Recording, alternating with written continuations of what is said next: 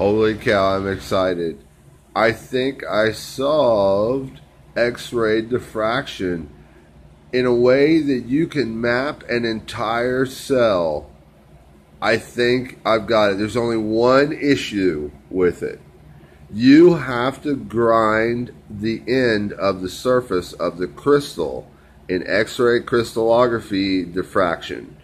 You have to grind it. And you put out a camera, a pixel that gathers the diffraction patterns of the electrons and the nucleuses of atoms. And basically, you can map an entire cell if you can grind that crystal one atom thick layers by layer and do each layer. It will show you millions of patterns at angles of light onto a pixelated camera or a scintillator. When it hits the scintillator, you do each layer. You keep grinding, hits the scintillator, it makes a big electron pattern. You can map an entire cell with X-ray diffraction. That is so amazing.